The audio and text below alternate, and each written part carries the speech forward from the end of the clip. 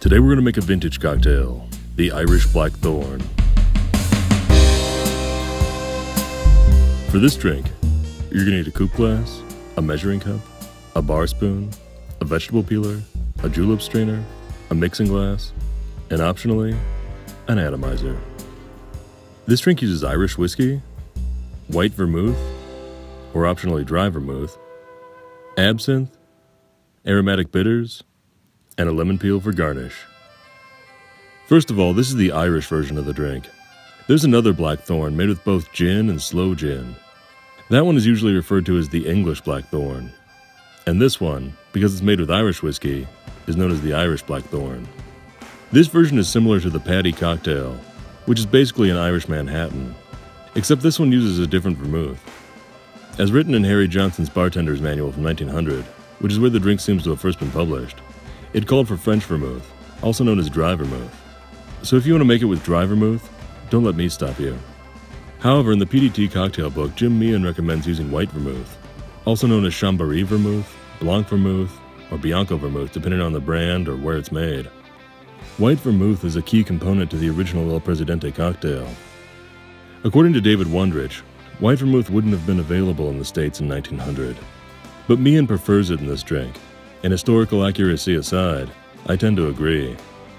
The 1900 recipe is also equal parts whiskey and vermouth. Meehan likes it much better at 2-to-1, whiskey to vermouth.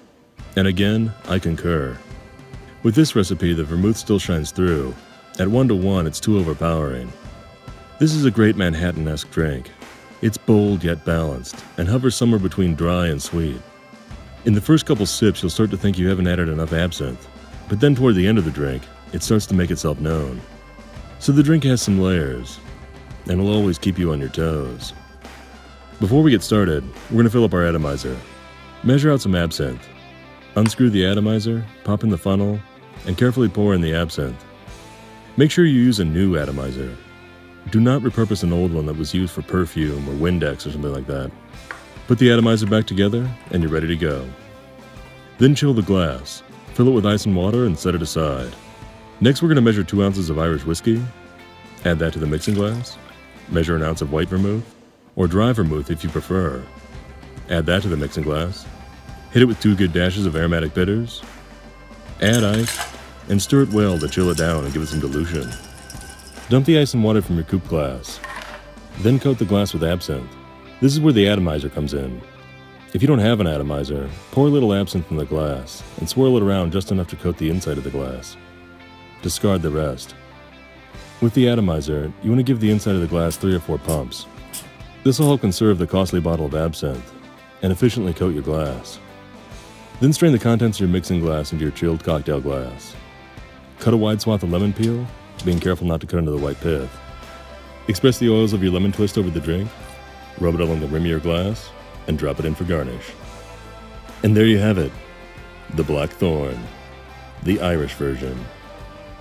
Sláinte. Click here for more videos. Be sure to subscribe, and check us out on Facebook, Twitter, and Instagram. For links, more info, and the printed recipe, check out the description below.